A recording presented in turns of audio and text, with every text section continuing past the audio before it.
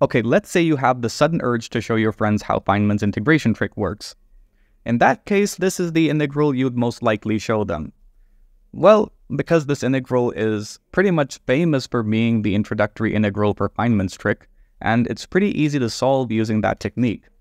But what if your friends want you to show them a different solution development, one that doesn't involve Feynman's trick? Well, refer them to this video, because I'm going to be solving this integral two different ways. One is the Feynman way, and then I'm going to solve it the non-Feynman way. So, for starters, we'll call the integral I for reference purposes, and we'll define the integral function I of some parameter alpha as the integral from 0 to 1 of x to the alpha minus 1 divided by log x. And the reason for introducing the parameter alpha as an exponent in the x variable is that if we differentiate partially with respect to alpha, the term x to the alpha, we get x to the alpha, the repeated function, times the logarithm of the constant base, which is x in this case, in the alpha world anyway. And this logarithmic term is pretty useful for dealing with the pesky logarithmic term in the denominator, because, well, it'll cancel out. So that's exactly what we're going to do. We differentiate with respect to the parameter alpha.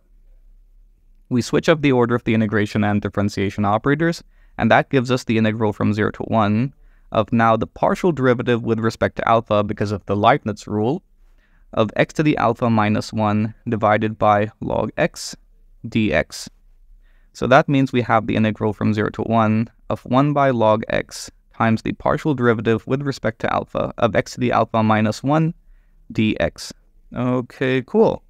So that means we have the integral from 0 to 1 of 1 by log x times x to the alpha times log x dx, where the logarithm terms cancel out, and we're left with this friendly little integral of x to the alpha dx, which is very easy to solve. We just apply the power rule, and we have x to the alpha plus 1 divided by alpha plus 1, with the limits being 0 and 1. In the limit as x goes to 0, we get a big bad 0, and as x approaches 1, 1 to something is 1 anyway. So we're left with the derivative of I with respect to alpha being 1 by alpha plus 1. Now that we have the derivative of I completely in terms of the parameter, we can recover the integral function by integrating with respect to the parameter. Okay, so on the left-hand side, again, I have I of alpha, and on the right-hand side, I have the logarithm of alpha plus 1 plus some constant of integration c that I now have to determine. And for that, recall that the integral function I of alpha is the integral from 0 to 1 of x to the alpha minus 1 divided by log x dx.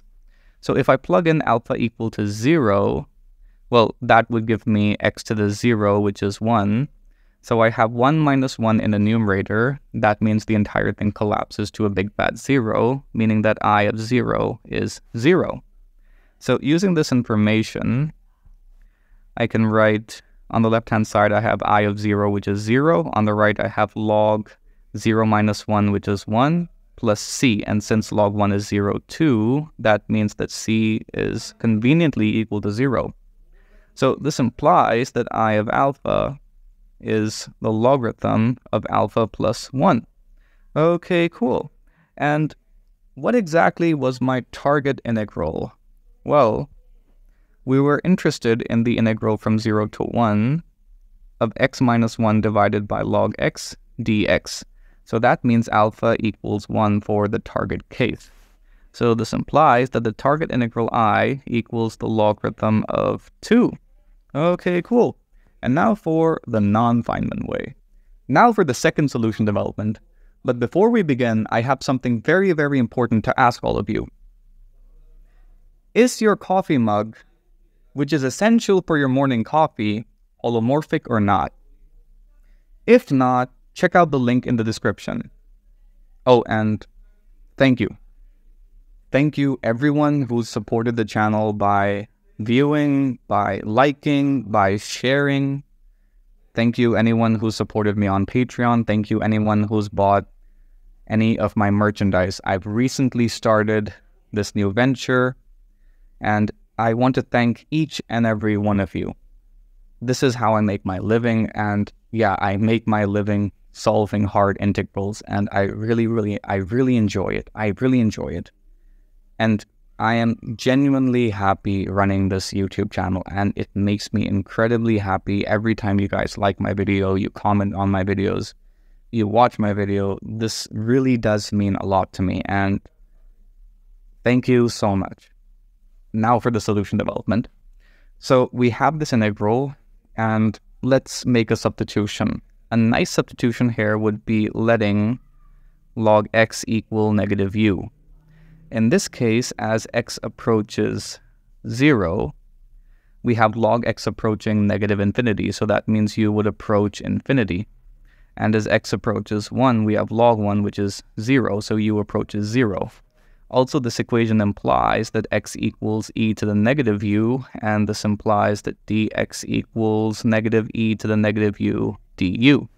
So that means my integral in the u world is an integral from infinity to 0 of x, which is e to the negative u minus 1 divided by negative u e to the negative u du, again with a negative sign.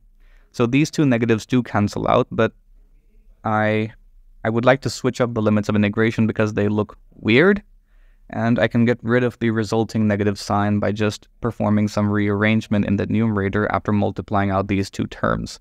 So I'll get e to the negative u first minus e to the negative 2u divided by u du. Okay, so how do we solve this integral now? Well, we could make use of an integral representation for 1 by u, which can be expressed as the integral from 0 to infinity of e to the negative su ds. Okay, so that means I is now an integral from 0 to infinity of e to the negative u minus e to the negative 2u times the integral from 0 to infinity of e to the negative su ds du. And because these functions out here are independent of the s variable, we can take them inside the integration operator with respect to s, and write this now as the double integral from 0 to infinity of e to the negative u minus e to the negative 2 times u, e to the negative su, integration with respect to s first, and then with respect to u. And because all I have here are exponential functions with negative arguments, there are no problems regarding continuity or boundedness and convergence. So that means I can switch up the order of integrations here and integrate first with respect to u and then with respect to s. This is pretty useful because that means I have a Laplace transform at hand. What I have here is the integral from 0 to infinity of the Laplace transform of e to the negative u minus e to the negative 2u, which we know is a function of the s parameter, and I have this integration with respect to s as well. Okay, so we know exactly what the Laplace transform of e to the a times t is, or in this case u. That would be 1 by s plus a with the negative sign here. Okay, so that means I have the integral from 0 to infinity of what exactly? I have 1 by s plus 1 minus 1 by s plus 2 integration with respect to s.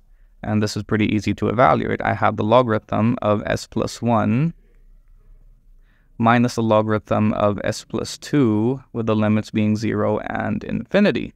Okay, so using the properties of the logarithm, I have log s plus 1 divided by log s plus 2. And again, the limits here are 0 and infinity. So what happens in the limit as s approaches infinity?